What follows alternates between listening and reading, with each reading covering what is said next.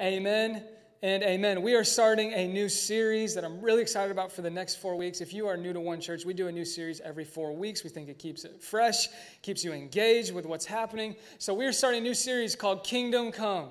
Kingdom Come. No matter who you are, if this is your first time at church or you are longing to go deep, you want something that's going to challenge you, no matter where you're coming from, I think all of us can agree on this foundation that we can feel the tension in our country right now. Like maybe more than ever, right? In our lifetime, we can feel the tension politically, racially. I mean, you name it, all over the place. This movement, that movement. Are you on the left or are you on the right? Are you a Democrat or are you a Republican? Are you pro-life or are you not pro-life? All these questions, and we feel the tension, right? And as your pastor and as your leader, I want you to know as Christians, we can't turn a blind eye to these things. That we can't just come in here on a Sunday morning and lift our hands and say, God, thank you that I'm blessed, but I don't know what's going on in the world. Our mission and our vision here is we are for the one. We're for the one. So we gather here, yes, to encounter God, but we gather here to be refilled, to be refocused, to be sent back out of these four walls. Are you with me? So here's my question. As a Christian in 2022, how do we engage with what's happening? How do we have a good witness in all of this? Because it's complex. It's deep.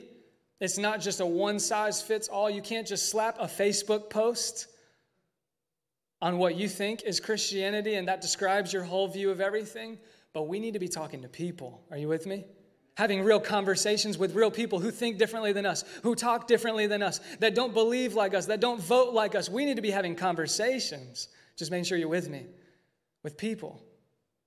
Not just Facebook posts. I'm a Christian. So what does this mean for us? I think as I was just wrestling with this sermon, man, sometimes I prepare a sermon and I'm like, okay, Holy Spirit, I see where you're going. Okay, this is it. And then sometimes I just stay up and I can't stop thinking about what God wants to say because I'm just wrestling. I want to get to the point where I know exactly what God wants to say to you all. Every time I prepare a sermon, that's just good for you to know. I don't think of, hey, what would sound cool? What would get a nice YouTube like? I want to hear from heaven and share that with you. I just want you to know that. So anything that I share with you this morning, I have bathed in prayer. And I won't get it all right. I'm not perfect. I'm in the same boat as you. I'm trying to figure this out. But 4 things I think so many people are trying to figure out their own version of right now. Truth, identity, reality, and morality. Is this not what we're all fighting over on Facebook? Truth.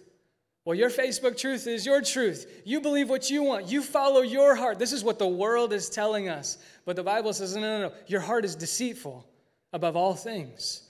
If you want to follow what you think is truth, it will lead you to a place of destruction. It will lead you to a place where you are more confused than you were before. But Disney says, no, follow your heart. The world says, follow your heart. Your truth is your truth. We're just cool. Guess what? That's leading us to a place of destruction. It is. And I love you too much to not tell you that. Number 2, identity. You can go back to the next. Yeah, right here. Identity. Who am I? What's my purpose? What am I doing here? Who created me? What is my value? Do I have any worth?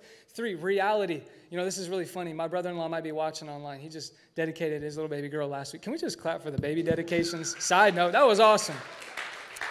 But my brother-in-law, he works in virtual reality. Anyone ever put on a Quest and then you're like all dizzy and you're like, I'm never using that again? Well, he works on those things. And I think, reality at this point is just subject to what people think up here. Isn't that crazy? Like if you think it, if you can dream it, then you can do it. That message that we teach all of our young kids, be whatever you want, do whatever you want. You can be whatever you be. Guess what? That is not what Jesus wants for them. What Jesus wants for them is to surrender wholeheartedly to them and to receive his plan for them. Are you with me? Like this is real stuff that's happening in our country, that's happening in our city. You just do whatever you want, believe whatever you want, be whatever you want. And guess what? The heart is deceitful. So what are we going to believe? Morality. What's right versus wrong? What's the line? So John 14:6, I felt 3 passages of scripture that I just want to read as almost like a mini sermon into the sermon. Is that okay? Just 3 passages of Scripture. We need to be anchored to the Word of God, you guys, more than ever. I believe that the Word of God is true, alive, breathing, active, inspired by the Holy Spirit. And more than ever, as a church, we need to stand on the Word of God. Amen. We're not going to stand on our own opinions, our own values, what we like about the Bible. Jackson said this before. This is not shopping cart Christianity. You can't just go down the aisle and take what you like and what you don't like. This is the Word of God, and it all comes. So John 14:6, I just want to come back to the very basics with you for a moment. Jesus said, I am the way, the truth, and the life. No one comes to the Father except through me. Let's just start here. Christianity is not just one of the religions. It's the only way to heaven. It is. It says in 1 Peter, you guys, that in the last days, people would be deceived by things that are taught by demons. We're just not talking about this stuff. We think Christianity, even as Christians, sometimes we're like, well, I like the religion of Christianity. Jesus said, I'm the way, the truth, and the life. There's no other way.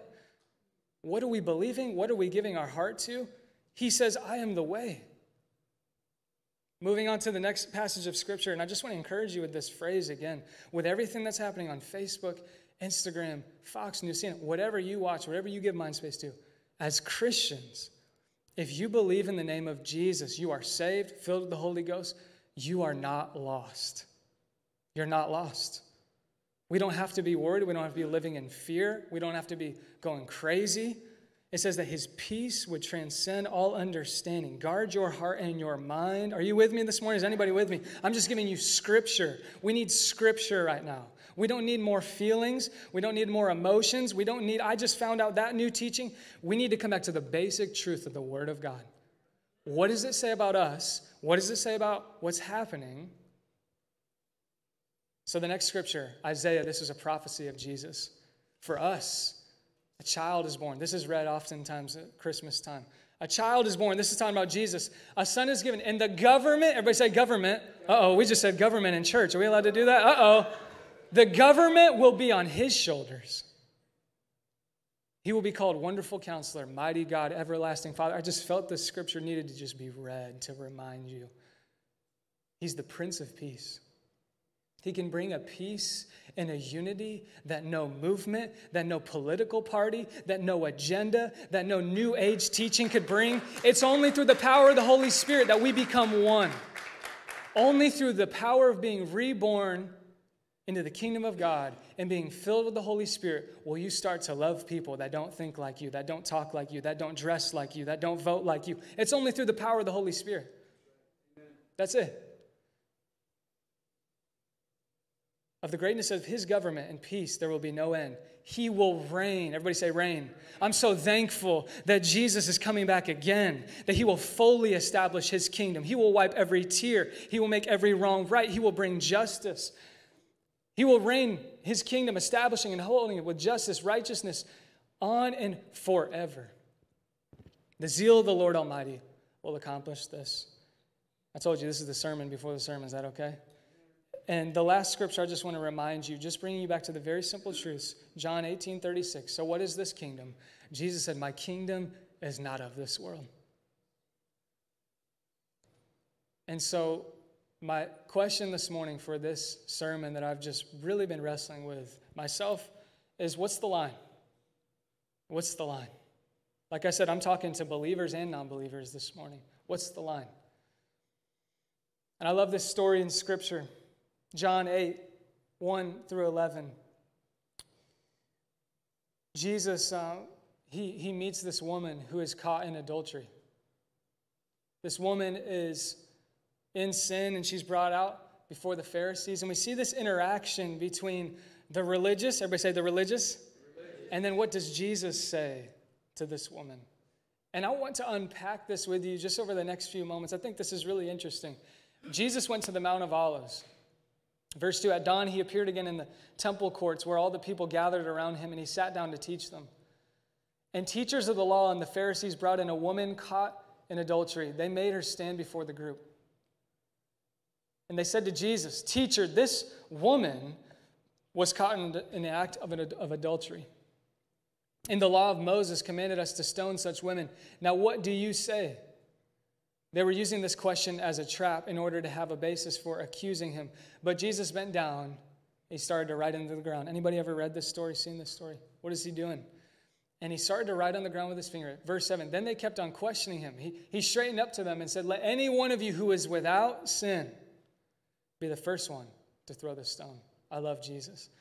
Verse 8, again he stooped down and he wrote on the ground. It goes on to say, at this, those who heard this began to go away one at a time. Everybody say one at a time. All of the religious that thought they had it all together, they figured it out. They were sinless. They were faultless. They have achieved perfection. Jesus says, okay, really? Let's put this to the test. If you are the perfect, why don't you throw a stone? One by one. They go away. The older ones first. And only Jesus was left until the woman was standing there. Verse 10, Jesus straightened up and asked her, woman, where are they? Has no one condemned you? No one, sir, she said. Neither do I condemn you, Jesus declared. Now go and leave your life of sin. The first main point that I want to challenge us with this morning is King Jesus. He reigns with grace and truth. The kingdom that is not of this world, that we can't box into our political party, that we can't box into our new age movement, our new, exciting, newest, greatest movement. His kingdom is not of this world. And you need to know that he reigns with grace and truth. Turn to your neighbor and just say, it's not one or the other. Turn to the person behind you and say, it's not one or the other. So again, what's the line? What's the line of grace and truth? How do these go hand in hand? John 1:14. The Word became flesh and made his dwelling amongst us. We have seen his glory, the glory of the one and the only Son who came from the Father, full of, everybody say grace, and everybody say truth. I think I've shared this before in a sermon. I know we're just like going deep this morning. Is that okay? Can we just be real? Can we just like actually talk about what's happening? So I think there's this pendulum swing. This is just my opinion, okay? I think there's this pendulum swing generationally between grace and truth. I just personally think in my grandparents' generation, you see a very strong swing of truth. And some of us would call this the fire and brimstone preaching. Are you with me? Anybody with me? It's all truth and it's no grace. You need to repent. You are going to be burned. You have all these negative, condemning kind of statements. And then I think generationally, in my generation, it swung all the way over here. It's all grace and it's no truth. You do whatever you want, whatever feels good, sounds good, looks good. You just do you, and nobody's going to condemn you. Are you with me? Both are wrong. This is not the kingdom of God. We need grace. Everybody say truth. Jesus came full of grace and full of truth. We don't like this because we can't box this in.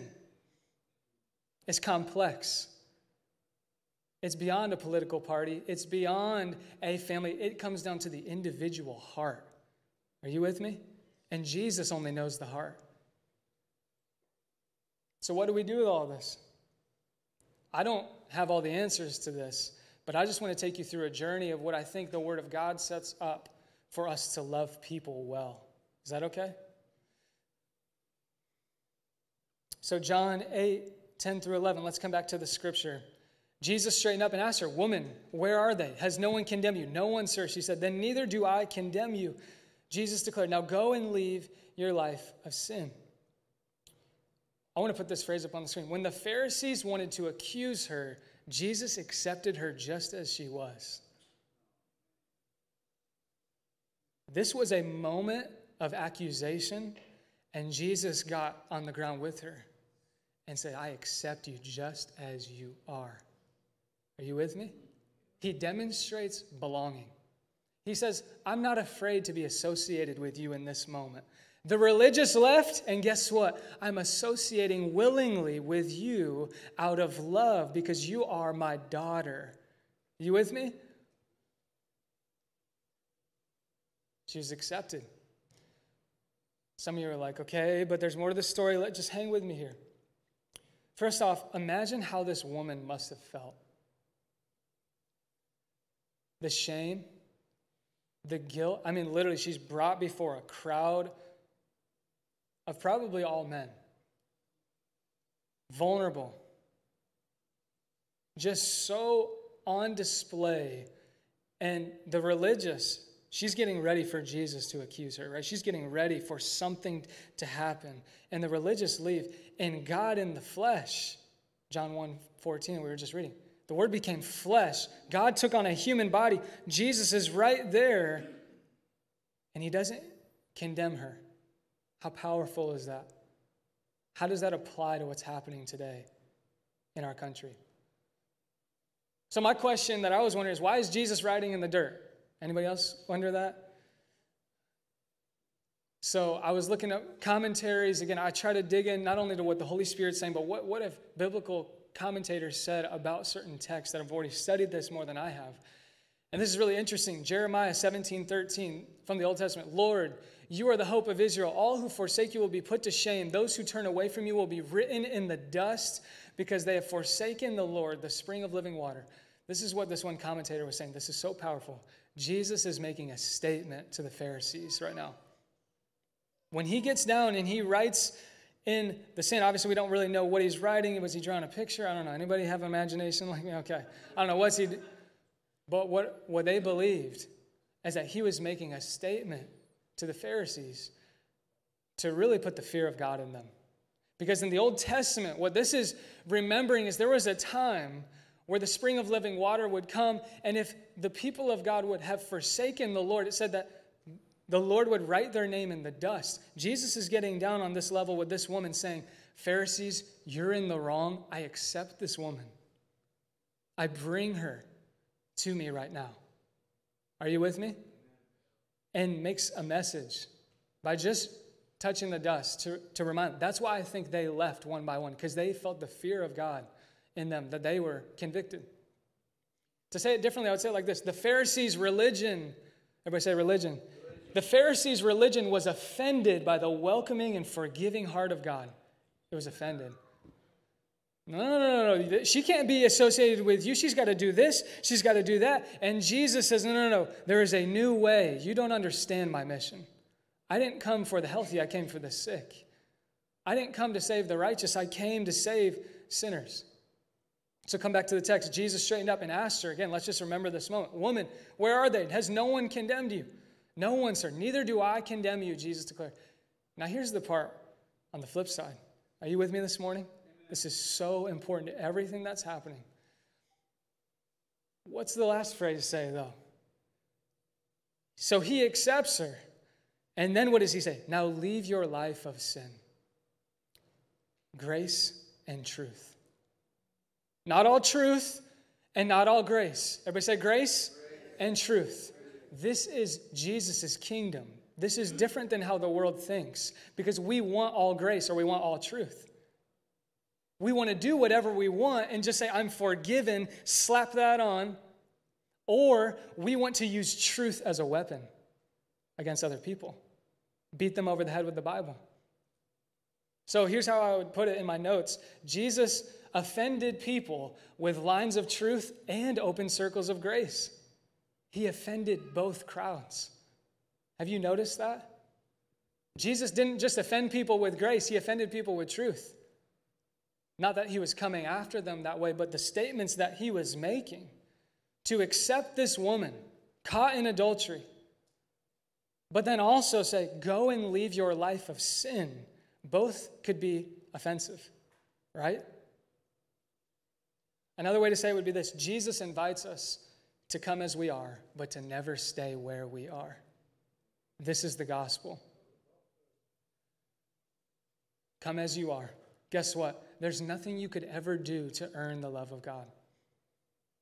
You couldn't dress up enough. You couldn't have the best speech. You couldn't do all these good works. That is called a works-based gospel. It says, by grace through faith, we are saved. By the blood of Jesus. That's what makes us worthy. Are you with me this morning? Amen. However, we're not just called to be forgiven. We're called to follow Jesus. When you are accepted as you are, if you have truly encountered Jesus, you don't stay where you are.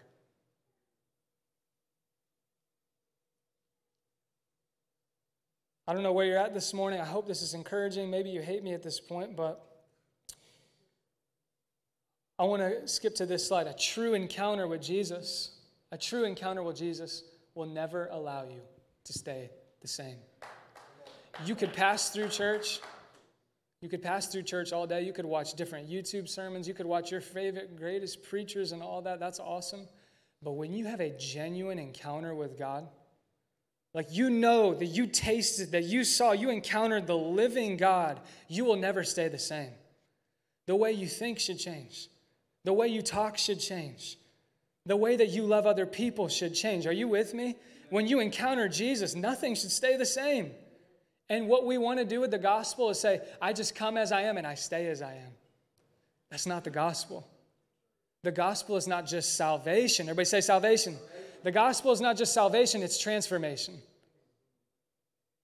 Let me teach you very specific theological words and just make them really simple. Everybody say salvation. Everybody say sanctification. Anybody ever heard of sanctification before? It literally means to become more like Christ. To work out your salvation means you are becoming more like Jesus. You thought one way before about who you were, about your purpose, why you're here, and then you were born again. Are you with me?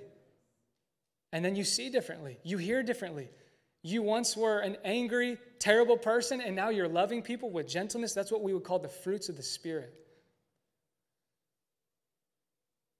So to put it this way, salvation is not just a prayer. Jesus, thank you for forgiving me. Okay, I'm going to keep doing what I want to do. It's a call to be changed forever. That is the fruit of evident salvation in someone's life. They were this person. Come on, Paul the Apostle, once a Christian terrorist, now a Christian apostle. Like, it wasn't just salvation, it was transformation. His life completely changed. He was born again, filled with the Spirit. Are you with me? But we want all truth or we want all grace. It's neither. It's both. So where do we go from here? When I said neither, I meant it's not just one, it's both. Number two is this, and we'll be done in just a few minutes, I promise. Our witness, and this is where I'm going to talk to the Christians for a second. Even if a non-believer's in the room, I'm going to just talk to the Christians for a second. Our witness right now is on full display. What we say on Facebook, what we do on Instagram, the conspiracy theories that we're constantly reposting on our stories, it's all on display, just so you know. I'm sure you've already thought about that, but maybe you haven't. Peter says this, straight to Scripture, but in your hearts revere Christ as Lord. Always be prepared to give an answer. Anybody ever read this scripture before? Be prepared to give an answer to everyone who asks you to give the reason for the hope that you have. Let me just pause right here. When you decide to stand up for Jesus publicly, that doesn't just happen on the spot. It happens in the secret place. If you are put on the spot, but you have not actually thought this out in prayer and taken it to the Lord, you're not going to respond with boldness of the Holy Spirit. You're going to respond with anger that's of the flesh. Are you with me? Always be prepared to give an answer for the hope you have. We have to engage with what's happening in culture right now. We can't turn a blind eye, right? We have to engage in it with grace and truth.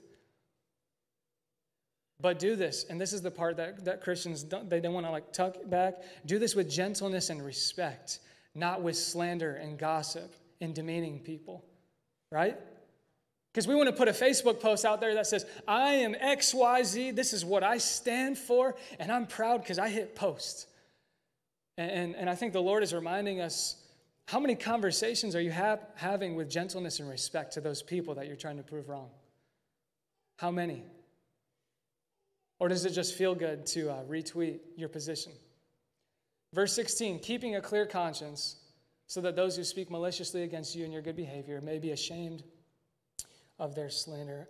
I think this is really important to the believers. No matter where you're coming from, we believe at One Church that we are united around the gospel of Jesus Christ. Are you with me? At the end of the day, guess what? You can't fit the kingdom of God into your political party. You can't. You can try all day long. You can try to replace it. It just doesn't work. So no matter where you are on the spectrum, it's July 4th weekend. Guess what? If you stand up for Jesus, put this on the screen, please. You will be criticized either way. You will. no matter what you try to stand up for to protect the unborn baby, if you want to stand up and protect the immigrant, if you want to stand up, because these are things that we see in Scripture, right? You can't box it into one side or the other. If you want to stand for Jesus, either way, you're going to be criticized. You will. Look at the Scripture. In the law of Moses, commanded us to stone such women. Jesus, what do you say? Verse 6, they were using this question as a trap in order to have a basis for accusing him. Either way, you're going to be criticized. You just need to know that. If you're going to rock the boat for Jesus, you better be ready. But as I was thinking about this and how the kingdom of God is so complex, it doesn't fit into either side of wherever we're coming from. There's a few things that I've noticed that I just think we need to remember. Grace, I think a lot of times in a wrong way for both of these, grace is often used as a license to sin.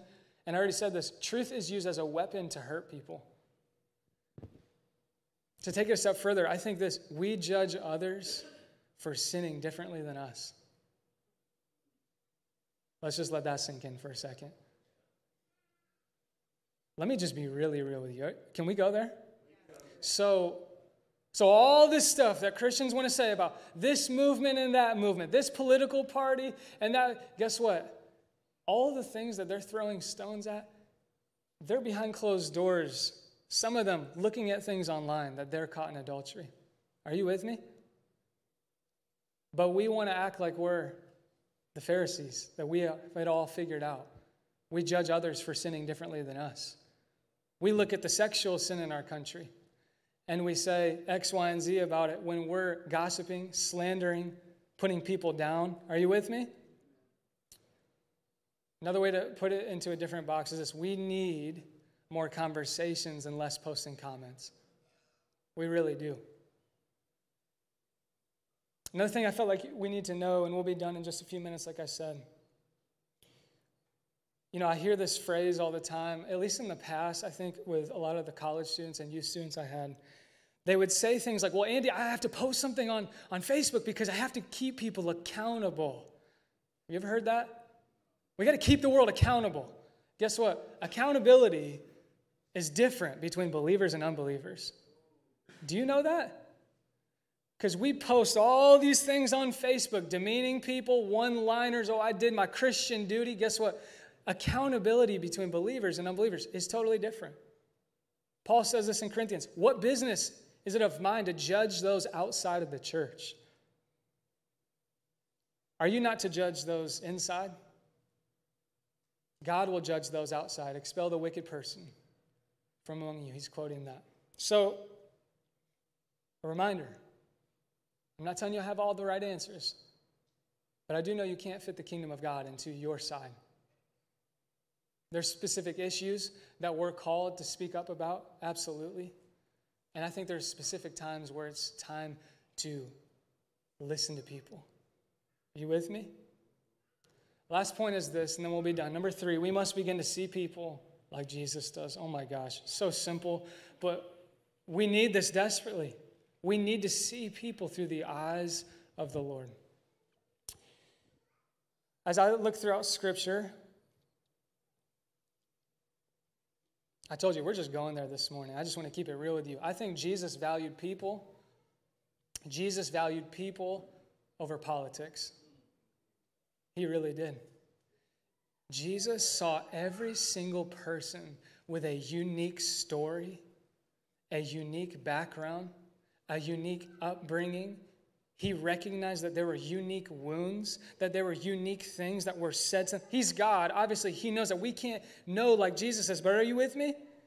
He valued people. And I look at Christians right now, and I'm stepping on toes because I'm sick and tired of Christians ruining their witness, honestly. Just to be really real. I'm sick and tired of Christians representing Jesus, and they are absolutely blaspheming, taking people off to God knows where. And I think this question came to my mind. Are you known by who you are against or by what you are for? We all have to ask that question. Because as Christians right now, I see throughout like all of America, we are all just like waving our cross by what we are against. And to be really real, I think that actually comes out of the overflow of the heart, that our walk with Jesus is just by the things we're not going to do. Uh-oh. Because we've boiled down Christianity to an avoidance of sin. Well, I follow Jesus because I try not to get drunk. I follow Jesus because I tried to not have sex before marriage. We have boiled down our Christianity to an avoidance of sin. How sad is that? When really, Jesus, what was he for? Man, Jesus was for the lost to be saved. Jesus recognized that each individual person had a unique story. Luke 19:10, for the Son of Man came to seek and save the lost. That was his mission. That was his vision.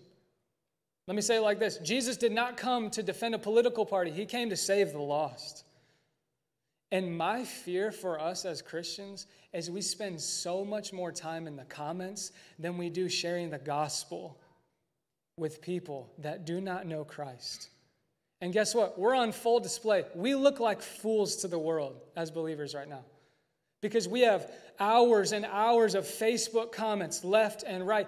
Oh, I'm this way, I'm that way. And we're just arguing about all these little things. It's time for us to be one, to get over ourselves and say, what still unites us to the gospel of Jesus Christ, and who doesn't know it, and where are we going to go, and how are we going to share this so that they're in heaven with us? I don't know about you, but I think late at night, I'm concerned about that. That we would get to heaven, and Jesus would say, you wasted so much time arguing with each other, proving your political party, proving your movement. Well, this is why I think that. And all of these people could have heard you share the gospel. That there was a God that loved them, and he came full of grace and full of truth. I don't know how this hits you this morning, but it's heavy on my heart. And obviously, you can tell I'm a little fired up. I want to skip all the way to the bottom. Just for the sake of time, you can't see people like Jesus unless you are born again. Would you stand to your feet with me? Again, like I said, my job as your pastor and your leader, I'm not here to preach a political message. I'm here to share with you the kingdom of God that's different than what you've probably thought, that you can't box it in, that it is complex. And we pray, kingdom come, in our own version of our mind, right? I joked about this the past few weeks, or a couple weeks ago, when we prayed, thy kingdom come, thy will be done. I think we have this vision of heaven that it's going to be like the Baptists over here. Hey, all the Democrats that were Christians over here and all the Republicans that were Christians over here, that will all just kind of be, no. We're brushing shoulders with everybody. That we are one family, united under the simple truth that Jesus is Lord. That everyone that calls on the name of the Lord will be saved. I'm just here to give a different perspective. What still unites us as a body of Christ, and what keeps us up late at night that's actually going to be fruitful in the kingdom of God. But I want to put this scripture up on the screen. John 3:3. Jesus replied to Nicodemus. He says, very truly I tell you, no one can see the kingdom of God unless they are born again. See, we could talk about this all day long. And we could say, okay, Andy, I'm excited to love people well and to treat people as an individual. Yes, but we have to be born again first. Because you won't be able to love people like Jesus did. You won't have the fruits of the Spirit like Jesus did. You won't be able to love people who think differently than you, that talk differently than you, that vote differently like you, that grew up differently like you, unless you are born again and you see them through a whole different lens. Are you with me? We need the power of the Holy Spirit. And maybe you're watching this message, maybe you're in the room and you're like, okay, Andy, I hear this, but I don't know if I'm born again. Let me just give you the simple truth of the gospel, that there is a God that loves you so much that he was willing to pay the price to get on a cross and die for you. It doesn't matter the craziest things that you've done, the deepest, darkest sin. I mean, going all the way back to the story of the woman caught in adultery. Imagine the vulnerability that she must have felt. Imagine the shame. And there was a God that loved them so much that while other people counted them out, while other people said they're not worthy of love, let's just cast them to the side, God in the flesh got down and said, I love you so much that I'm willing to associate with you, to extend out to you my love. It says that the gospel has redeemed us back to right relationship with God. Everybody say grace. Everybody say truth.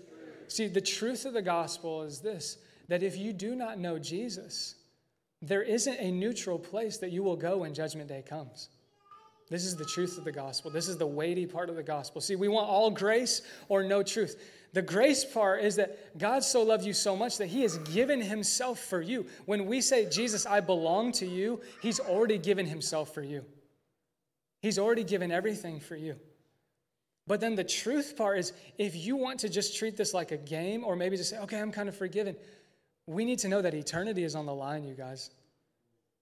Eternity is on the line. This decision that you make for Jesus, I don't feel like I do a good enough job of helping you understand the weight of this decision. That this is salvation. This is salvation for your soul. So that you would spend eternity not in hell apart from the Lord, but in heaven forever with the Lord. So I just want to give a response right now. We don't even have music playing or anything. If we just bow our heads, close our eyes. If there's anyone in the room or maybe watching online that you've heard the gospel, the good news that Jesus gave himself for you, that he died for you, that he resurrected for you 3 days later, and you don't know Jesus as Lord and Savior, or you wouldn't say, I have a personal saving relationship with God, and you want to make that decision to be saved this morning, would you just raise your hand?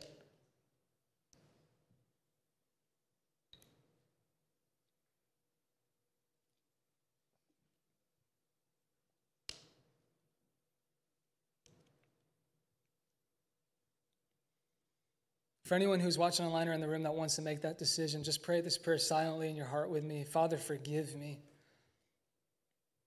for I have fallen short.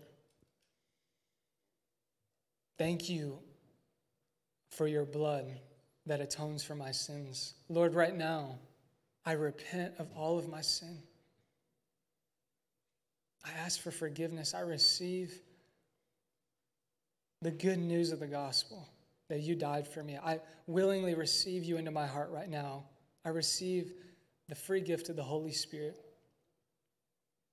And I want to live for you all the days of my life. It's in Jesus' name. Everybody said amen and amen. I believe, you all, that although craziness is breaking out around us and we look at it kind of as a doom and gloom, my heart goes, what an opportunity to be alive, to be a believer in Jesus' name. While the world is lost, we are not lost, and we have the answer. It's in Christ alone. Are you with me? So can we just praise the Lord for that? I believe there's so many people, you all. So many people. And maybe someone gave their life to Christ today. I believe this is just the beginning of what God wants to do. But we're going to end this way as we sing a song. We're going to take communion together. And I can't think of a better way than to come to the table and remember that Jesus came full of grace and full of truth. That he welcomes us just as we are, but when we encounter him, we never stay where we are. Are you with me? And so we remember the story that on the night in which Jesus was betrayed, before he would give his life for us, he took bread and he broke it. He gave thanks and said, this is representing my body that's given for them. Eat this in remembrance of me. He gave the cup and he said, this drink represents my blood that was poured out for you, for the new covenant, the forgiveness of sins. Drink this in remembrance of me. And we practice open table here, and I think the best way for you to start your relationship with God, other than just praying a prayer in your seat, is to get up out of your seat and to take communion as your first step with the Lord, to say, I'm giving my life to you today. So maybe that's you. Maybe you're coming to the table as a sign. Maybe you've never been a believer before, but today is the day that you say, I'm going to come to the table because you know that Jesus receives you, he loves you, and he has a plan for your life. If we want to go down the side aisles, and then we'll go back down through the center, let's partake of this together, and we'll worship.